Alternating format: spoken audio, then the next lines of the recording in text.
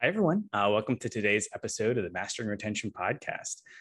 Today, I'm supposed to introduce myself. I'm a terrible host. I'm Tom Hammond, co-founder of UserWise, and your host today.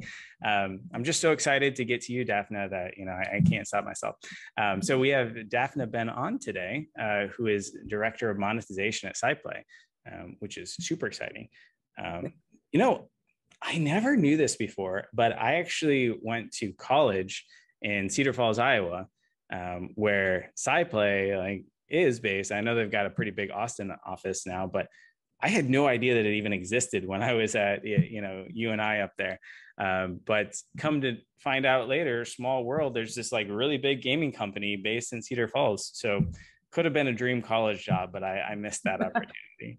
But anyways, I ramble. Dafna. I always like to ask, what's your story? How'd you actually get into games? For sure. So first of all, hi. Our founder always says that we're the only company founded in Cedar Falls, Iowa, that was IPO'd on NASDAQ. So we are actually super proud of that. It's a huge company, and it all started there 20-something years ago. Yeah. And that's super exciting. As for me, I guess after college, I was looking for an opportunity, and it was, 12, 13 years ago, I think. And a friend of mine suggested that I apply for a marketing job at a company. It was actual casino games, like real money. Mm-hmm. And that was very interesting. I applied and I got in. And back then, there were no schools for casino, for marketing or anything like that. So my peers just taught me everything I knew back then. And so I grew up from real money and Black Hat PPC. It was really interesting. It opened my mind to thinking creatively and trying new things and never getting a no as an answer, which is super Israeli. I'm Israeli. From there, I moved to a marketing agency, which was a very short period of time because I didn't like it. And a friend that worked at the first company that I mentioned suggested that I apply for Playtika. And and I was like, maybe, but that changed the course of my life because I met amazing people there, and the most impactful person that I met there was my boss, Noga Hoppering, which later moved to SciPlay, and we ended up in a place where I also moved to SciPlay, and I have been here for over 5 years, almost 6 years. In very different roles. I started at a small game, 88 Fortunes, being the marketing lead and establishing the marketing activity from the first dollar. When I joined 88 Fortunes as a slot game, and it was a tech launch, and that was super interesting. It was a school, and for me, of how to build the strategy from day one. A few years later, I got an offer to move to the States and join Goldfish Casino within SciPlay. So my family and I relocated about a year ago to the States, to Austin, Texas. And a couple of months ago, I was summoned or called to move to Jackpot Party, our biggest and largest game, as a director on monetization, specifically focused on players ops. So of course I immediately said yes. So I'm a lot, and I travel a lot to Cedar Falls to be with my team. So I guess that's that in a nutshell. That's awesome. So is the Jackpot Party actually based in Cedar Falls then? It is, yeah. It's a huge team. Yeah. That's great. Okay, so I have so many questions. I'm going to endeavor to put them into some semblance of coherence.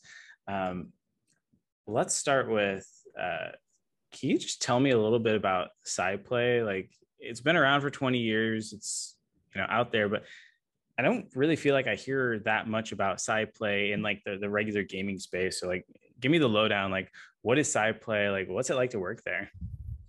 I'll start at the end, like at the last part of the question. Is so much fun. I think SciPlay's biggest advantage in the market is that we work with actual slot games that are from the casino floor. We work with scientific game slots, and so our player base basically knows that the slots that they're looking for. They look for us, and then they want to take the experience that they have in the casino in Vegas or any other casino to their mobile phones. I was almost about to say to bed, but basically to everywhere. Probably, to the bed, to the bathroom, wherever you want to play. Exactly. Yeah. So that is our biggest advantage.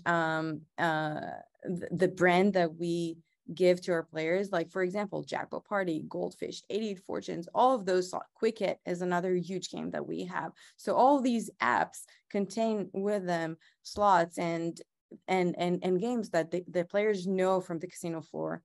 As for what we are as a company, I think we're very, very focused.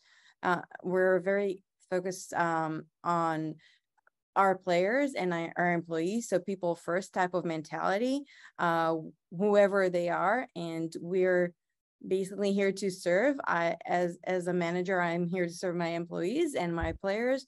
And I think there's a lot of emphasis and focus on mental health, great partnerships, great communication.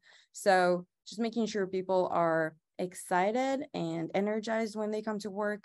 For me, all of those things are culture. That's not to say that we don't have happy hours, parties, and events and snacks all over the offices around the world. Of course we do, but for me, the first part is the actual essence of our culture. Yeah, that's really cool. Okay, next question. You said player ops. What is player ops? Yeah. So we differentiate between, in the monetization world, we have a separation between the economy part of it and the live ops, the CRM, social media communication. So we are, because Jackpot Party specifically, but is such a huge game, we wanted to focus and make sure that we put the right attention and the right people focus on those different aspects. And both of those aspects have teams that support all of that and all that goes into that. So yeah. So if I need to give examples of like what I focus on and what my team focuses on, is basically making sure that the monthly calendar is always planned ahead and that we are hitting everything that is exciting and giving the player an engaging experience almost on a daily basis, where everything that supports that, including CRM, social media, all of that kind of ties into that together. But a lot of the times we find, and please stop me if I'm rambling, but a lot of the times we find that we have great ideas. For example, we want to surface a new type of live ops event for Thanksgiving, just as an example, but we're missing some tech to support that creative idea. Then we would go and kind of have a development pod work on that and develop that. So everything needs to kind of align and be on time, specifically when we're targeting holidays, because we can't move that date. So there's a lot that goes into that, and a lot of process and focus and on the right things and a lot of prioritization and stuff. So I guess that's like player ops from how we look at it. So here's a question. So I think a lot of people understand this idea of planning ahead and whatnot. I know some people that try to plan their calendars like 3 months ahead. Some people are 1 month. Some people are chasing the current week. what have you found is a reasonable time frame to be able to, react to what players want and, plan reasonably, but also a forward of like, hey, if I need to do something technically to run this thing on Thanksgiving, like how long ahead do you need that? Or do you guys do like a blended approach where it's like, hey, for big holidays, we're going to think 6 months out and make sure that like we're kind of planning for that, but like more of the day to day, we fill in the calendar only like a month ahead or something like that. So I think it's the latter. It's like it's exactly how you said it. When the teams that I run are established, I aim to be at a point where the big chunks, the holidays, for us the main content is slots. So an epic slot release, something big that is happening and that has a certain date, I want to be planned 6 months ahead. I'm not saying that happens on every game team, because we need to build this, and it's not easy to get to a point where you know exactly what you're going to do 6 months ahead. It's not an easy task, but it is the aspiration. It is the goal that I always have in mind, because it allows us to plan all the engineering stuff, and it allows for a very healthy cadence of development, both with art and engineering. And then in my metaphor, it's like the big rocks and then the smaller rocks. And Yes. so the smaller ones, right, are like 3 months ahead, where maybe the less epic slots, or a new feature that the product team is giving to me, and I'm going to do some reskins for that. So those are like 3 months ahead. And then I have, and also it depends how long the art team needs in order to create something like a reskin for something. So it always depends, and we kind of assess how long does things take, and based on that we reverse engineer when we need to ask for those things. The smaller things, the pop-ups, we are trying to be like about 45 days ahead, because I feel like that gives us a lot of time to pivot if we need. Yep. And the smaller things are easier to attack the gaps that are happening immediately. Like if I see a drop in a KPI, then it's easier for me to pivot and change something within the 45 days time period. But we don't leave the calendar at 45 and say, yeah, it's perfect. We always, like on a weekly and daily basis, look at everything and make sure that we're as aggressive as we need to be in order to hit our goals.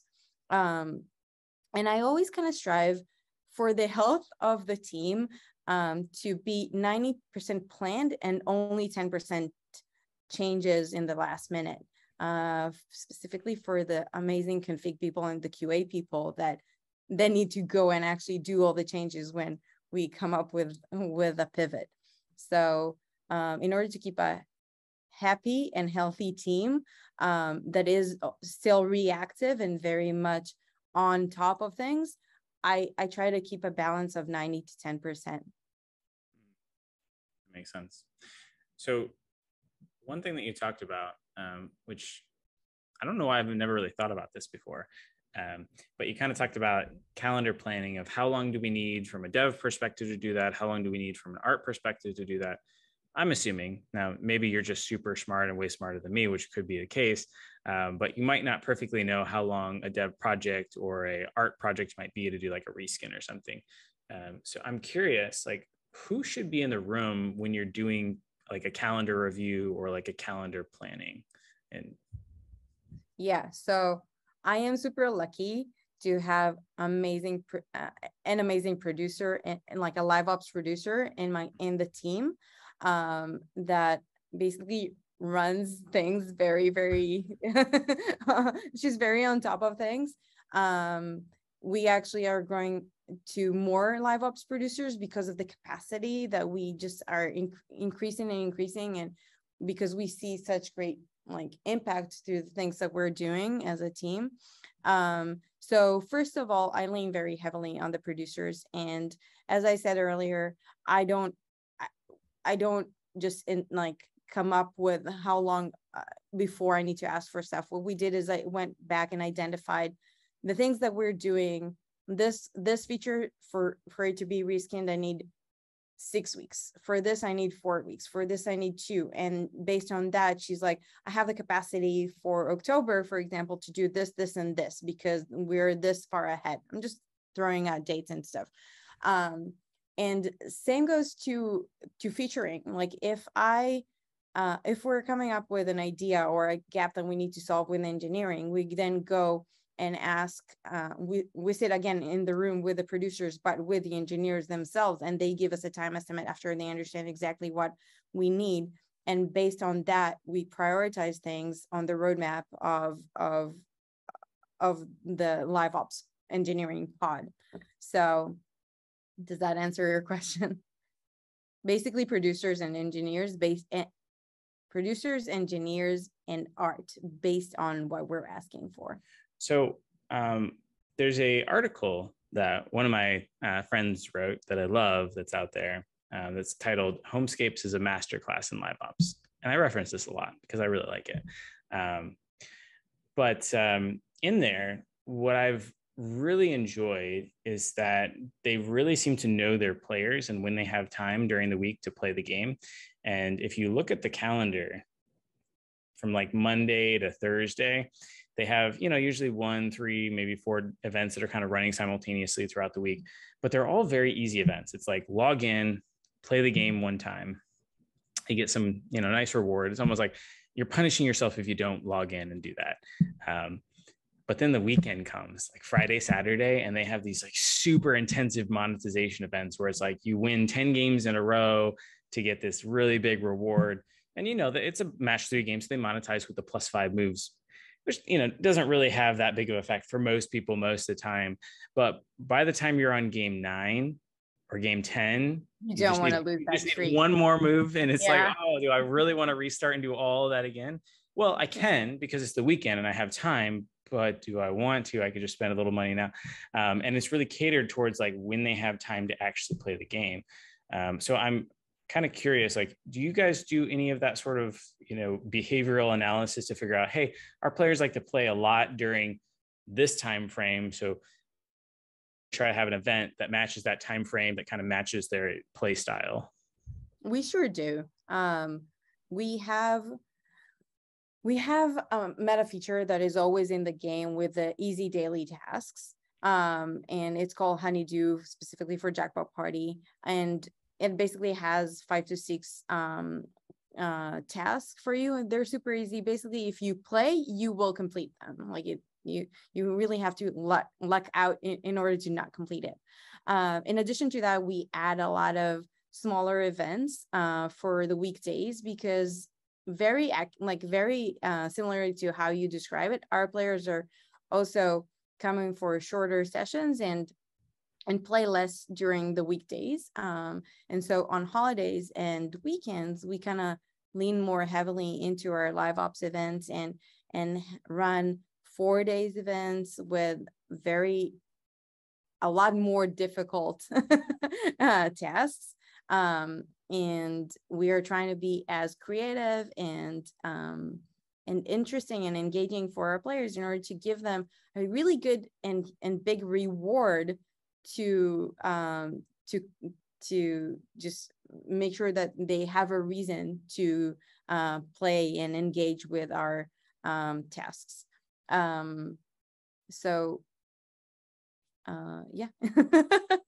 We really focus on days of the week and time of day. That is also a thing. The evenings are stronger for us, and so we make sure that we hit more exciting things on the peak of the days. And holidays are big. Yeah. Do you do any sort of like time-based segmentation of stuff? Like, if I notice that, you might have a guy or a gal that's working the night shift that often plays at like 2 a.m. and that's their normal playtime compared to like 7 p.m. So do you ever like segment players? So this event starts for players that typically play at 7, and for the players that play at 2 a.m. or 9 a.m. or whatnot, they kind of get that event that starts there. So not on a player based granularity, that is too much, but definitely looking at a group like the entire population, or specifically we're focused on the US time zone. But if we want to go and hit another geolocation or something like that, we would diversify and then take it and put it in the right time zone for those players, in order to kind of hit where they're peaking. And there's a lot more that can be done with this, but it requires a lot of planning. And I'm not saying that's not a great idea. It is. It just requires a lot of config tools and config efforts.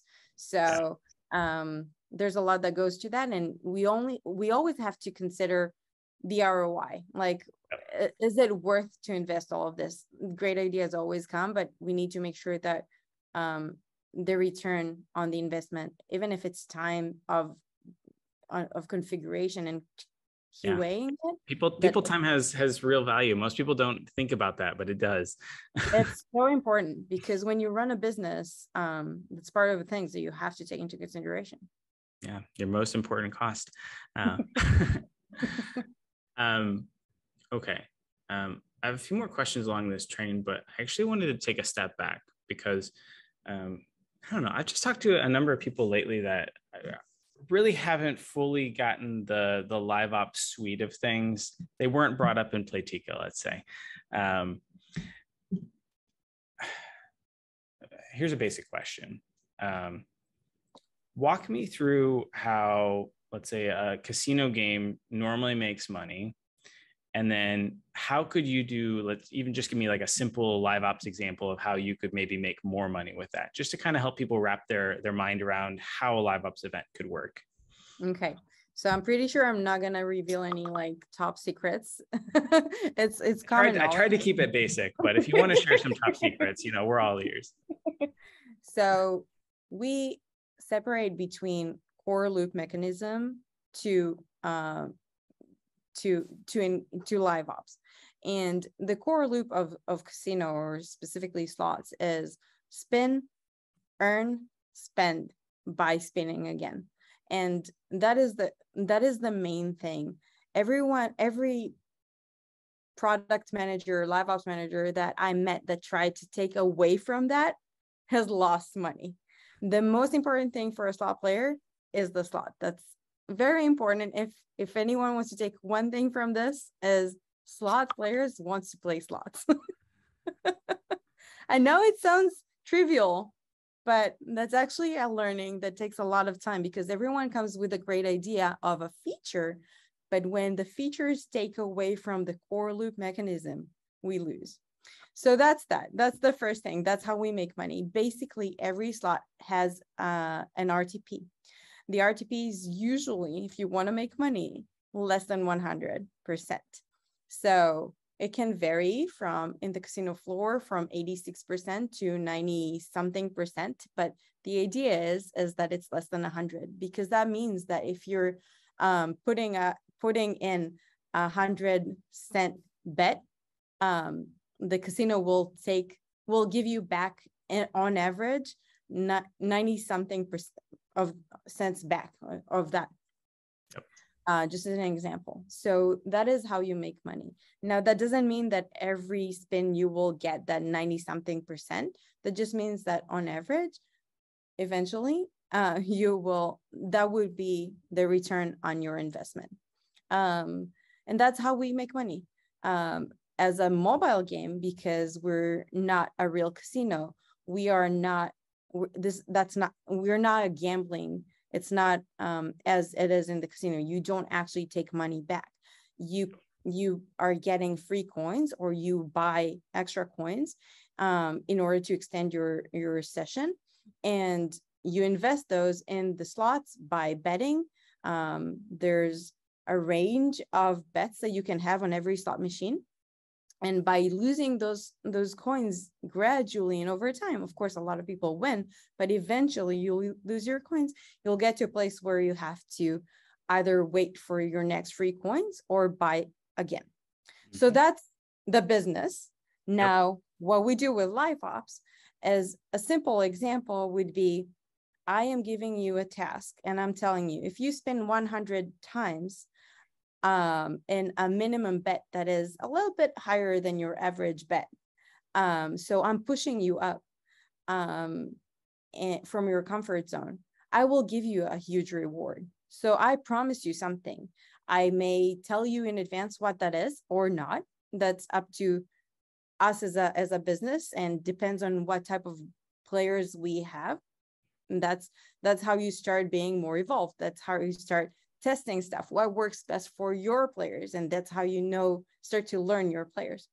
And by doing those 100 spins, but on a little bit higher of a bet than you're comfortable with, I am not guaranteeing, but I have a bigger chance of getting you quicker to out of coins. So if you usually would get through those 100 spins easily because your bet is lower than what I'm asking you to do, now you're going to get it.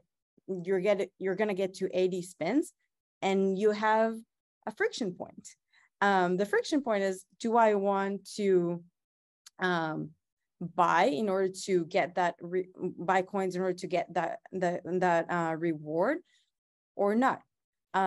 My job is to make sure that you think that that reward is valuable in order for you to extend your session. I used to have a boss that says that friction point, make it not frustrating, but exciting and inviting. That is the magic. If I get to like 80 spins and I've got to do, I don't know, 1 million coins per spin or something, and I see that there's 100 million coins there, then it's like, well, if I just buy those 20 million coins right now, I'm going to get like a 5 times return on my, investment, kind of a thing. Yes. When it's too easy of a math, I think it's really tricky to nail it down, because then you have to be super micro segmented and make sure that you have everything correctly. I'm not saying it's impossible. So because a player would say it's not only investing the extra 20K in order to get the 20 spins, it's also everything that I invested so far. So is that 100K enough for me for all this investment? Then you have to be more sophisticated and hiding, or making sure that the reward is worth it for the players to make that effort. And that requires a lot of testing. There's no one answer that fits everyone. And I find that super exciting. Like it's like a riddle, like that you're always trying to solve. Like, what would work for my players as opposed to the other games player, or to this segment versus the other segment. Yeah, that's really interesting. Actually, on that note, let's talk a little bit about segments. So, what would be a good example of segmentation? Because I hear people talking about segmentation a lot in gaming, but I don't know that very many actually do segmentation, or maybe do it well. So do you have any examples of ways that maybe you split players into a segment that has worked really poorly, or on the contrary, like ways that you split players into a segment that has worked really well? I want to say, in all honesty, that I feel like we have a long way to go with segmentations. We have gone several ways to try and analyze our player base, and trying to find, like, work with analytics to find the players that are leaning more heavily on weekdays, or the player versus weekends, or players that prefer auto spin versus spin after spin. Like trying to separate them and trying to put them into categories. It's a very heavy lifting on the analytics side, and then painting them or coloring them in the database, and use that in order to leverage that. A really good and interesting segmentation thing that we're trying right now is with CRM. Actually, we have tested throughout the past couple of months and before that, in Goldfish, the other game team that I was at for over a year, we've tested like groups of time on, not time on app, but just seniority. Sorry, I forgot the word. Seniority in our games, in order to segment players and see what type of coin rewards work best for them in order to get them back into the game, or just keep them into the game. So retention or preventing churn. And there's a lot of things that went poorly. For example, trying to get back people that haven't played for 5 days. We sent, at the beginning, we just arbitrarily decided on that, and we send this coin amount, and then we increased it, but we couldn't get them back. So we changed approaches, and we went to a shorter period of time. We understood that time window is, we lost that player. It's and I'm just saying 5 as a random number, but we lost the player. And so we need to shorten that window, and we tested until we found the right value of coins that we want to give and the right time in order to hit that, so that we're getting the most players back. So that's just one example of a lot of testing that went in the beginning, it just didn't work. And but we continued iterating on it until we found something that works for our game. And then when we moved from Goldfish to Jackpot Party, we're like, it doesn't mean that if it worked in one game team, then that's the exact same equation that would work for Jackpot Party's players. So again, testing, and making sure that segmentation works best for retention, as an example. Yeah. So, maybe a different way to think about it is to start with the business goal of what thing are you trying to influence or to affect or to change. And then you can try breaking players up into different sorts of groups and giving them different sorts of things to try to actually positively impact that business goal in whatever way you're trying to do it. Absolutely. And one of the things that I learned this past year from a UX consultant that we had here is that you have to start with a theory. Try to have a good enough theory that is based on what you think you know about your players, and then test it until you prove it right or wrong. But you have to start somewhere. So that was a very eye-opening experience for me, because I was like, well, we have to base everything on data. And she's like, well, let's try to look at it differently. Start with a theory and prove your theory, because that's how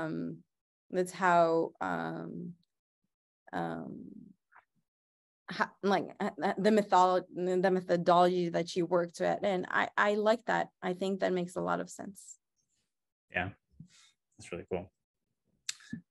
Okay. Appreciate that.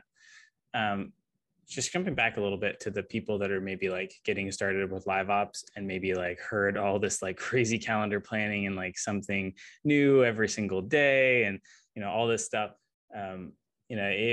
If you and I were to start a new, well, we'll make it a casino game so you're familiar with it, today, and we have no live ops, what would be like a good starting point or like a good first step for somebody that's just trying to like get into live ops? In my opinion, is understand your game really well, and then understand what the competitors are doing. Whenever I have a new employee, no matter if it's live ops or anything else, I tell them, use the first month to play the game and then don't stop. But later, like I play every day my game and all the main competitors that I think I need to look at. But later, it's really hard to find time to play the games.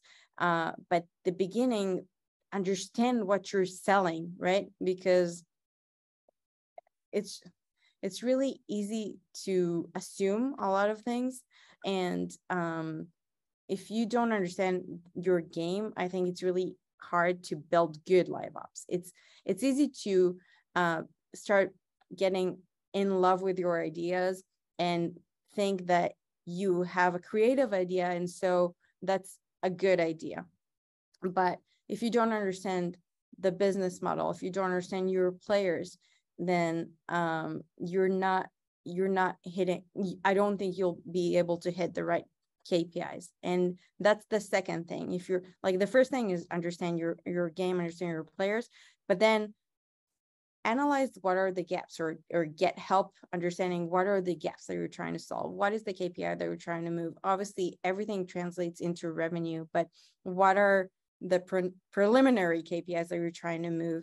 Where is the gap, and how are you going to solve for that? And based on that, only then come up with your first live ops event. Very interesting. I don't think I would have taken that approach, but I like it. What would you have done? What would I have done? Well, anytime that I think of live ops or do any sort of like monetization consulting work, I mean, I think the first thing that I like to look at in a game is like, do you at least have stable retention, and do you at least have like a stable core monetization metric? Because if you don't have that, you're going to, mess everything up. Like, yeah, I could maybe make you some money by doing some special offers and stuff, but it's probably going to destroy your economy, and people are just going to get addicted to that. And it's like, the flash sales, it's not a good sustainable model. So I like to look at that core business model. And if I'm thinking about live ops, there's usually two realms of things that I'm thinking about. And again, maybe this is the business model, but like the first one would be, is it like an engagement retention type thing? Or I forget the name of the metric. Somebody coined it the other day. It's like, how often do they come back? Like, are they coming into the game every single day? And that was like their core metric over retention. I loved that. I need to remember what it is. Like day over day retention? Yeah, it's like consistency or something. Like, do they come back every single day? So, I think some live ops events can be oriented towards that, which is like, players love this idea of new and surprises. So I want to come back every day because there's always some new surprise or something interesting for me to check out. I don't know what's coming tomorrow, so I better log in and see. That's kind of almost the appeal of TikTok and Instagram. Like, you never know what's going to be in there. So you always want to just like open it up and see, right? Email, Slack does that to us too. But then if I'm on the monetization side of things, if I've got that good core aspect, I try to think about, well, how can I add a live ops event such that I can get them to do more of that core, or maybe just a little bit more of that core than they do before. So as you kind of outlined, maybe they spin 80 times and they bet this, so I'm going to do 100 times and bet a little bit more. Or, if I was designing something in, let's say, Royal Match, and I see, hey, they play 3 games on average per day. Well, I want to try to get them to 5. So I'll make some sort of live ops event where they, collect 60 of the 100 required gems or whatever, they're trying to do. And now they're like, well, 60% of the way towards that really big, awesome thing that I want. By the way, you have to know what they want. And it's like, well, I might as well just like play 2 more levels, like just a little bit more to get that thing that I pretty much done. And now there's 2 more levels that are played, 2 more opportunities for the +5 moves, 2 more opportunities for that monetization kind of thing to happen. But you have to have that core monetization layer first, is how I like to approach it. I think you're saying what I'm saying, but your answer is like the next level. Once you understood the gap, because you said you either do this or do this, depending of what I'm trying to solve, right? You first need to identify what you're trying to solve. And then you gave a lot of examples of things of that. So for me, I think we're saying the same thing. It's just like, what is the order of things? What are, I think, understanding what you're trying to solve. And you mentioned 3 examples of things that you're trying to solve and how you're going to solve them. But understanding that is the core, because if you don't understand what you're trying to solve, you're just throwing spaghetti on the wall. Yeah. Okay. So here's a question that like goes deeper beyond that I often am struggling with.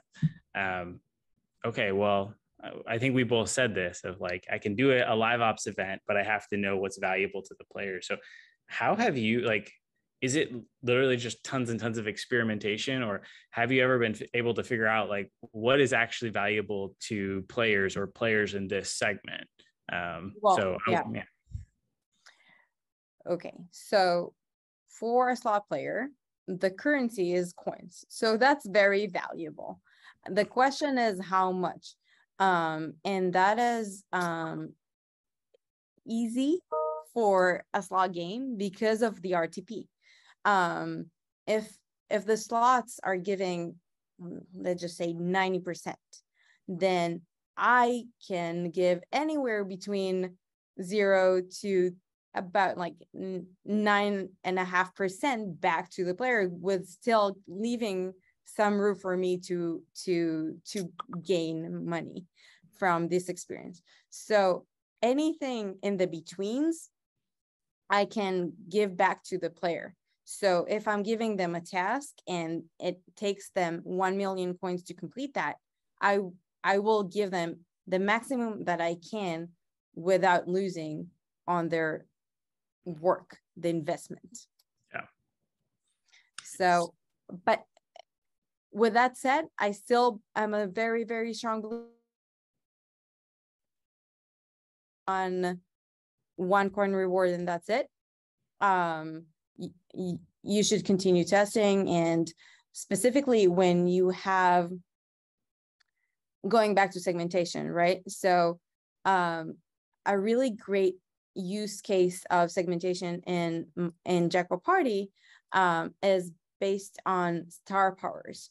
So star power basically segments the population of our game into 15 categories. And that is being calculated on a daily basis. And that takes into account the bets that you did yesterday.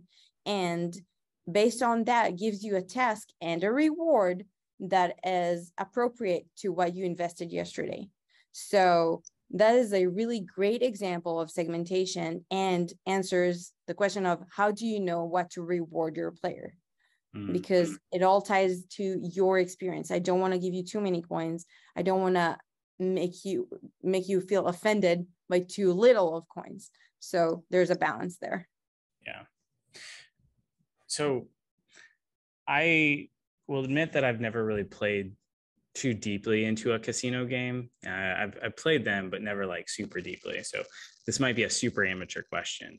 But you know, are there ever any rewards like on your side that are more valuable or equally valuable to coins? Like, you know, have you guys ever made like items, and it could even be, you know, related to the core aspect of like double your next jackpot reward or 10 free spins or, you know, something like that? Like, yes, absolutely. There are so many rewards, and specifically in Jackpot Party. So we have a second currency called Honeybucks, and you can unlock things with using Honeybucks. So we can reward that. We have Battle Pass, we call it Honey Pass, and the currency there are gems, so we can reward that or give you a live ops event that if you complete it today only, your gems are doubled. Or things like that.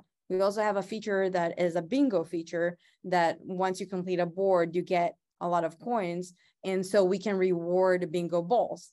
And those are just some of the examples. We have other things that we can reward in game. So a lot of things that are just loops that are happening around the core loop. Basically meta loops in order to engage the player and not always bore them with just giving them coins. But that's also starts the complexity of live ops, because you can then start having another layer of events that, for example, bingo balls. This day I'm going to give you a lot of bingo balls, but the next day I'm going to take away because I'm going to ask you to invest them in order to collect coins. But the day after that, I'm going to tell you invest a lot of coins by betting up. And so in order to get bingo balls or Honeybucks, there's a loop that keeps you very, very interested and gives you a motivation to come every day and discover what's new in the game. And that's the exciting part. Sounds great.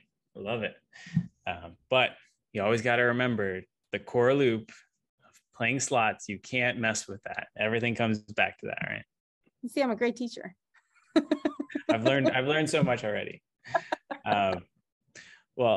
This is great. Well, Dafna, I know we're pretty much out of time here, so we've got about time for maybe like one question left. And I always like to ask, because it is the Mastering Retention podcast, what's one tip or trick or lesson you've learned over the years to increase retention? Like, how do you keep your players playing for longer? That's a very interesting question. I think we are lucky because we build games. And so there's always that expectation of what will happen tomorrow. I'm sorry, but I'm going to say, like, leaning into the FOMO of what am I missing? Because I know that this game always rewards something amazing every single day. So what am I missing if I'm not logging in? For me, that's the magic, and that's what keeps player coming day after day. That's great. I love it. Well, Dafna, if folks do want to get in contact with you, any questions, or maybe they're curious about SciPlay, I assume you guys are probably hiring, and so if it sounded like a cool place to work, what's a good way to do that? LinkedIn, always. Dafna Ben Onn, my name. I always answer to everyone, and through the SciPlay site and careers, there are all the sites that we have, which are Cedar Falls, Austin, Finland, Turkey, Israel, Ukraine, and India. So many sites and so many opportunities. We have so many open recs because we're growing constantly, and it's just something that I really recommend trying to do. Join SciPlay. Love it. But yeah, I mean, it sounds like if you want to learn live ops, like, I kid you not, the stuff that you just kind of outlined there of how it all works together, there's so few games that actually really do that well. So if you want to learn live ops, go here. All right. Well, Dafna, thank you so much for joining, and hopefully we can talk soon. Thank you for having me. Bye.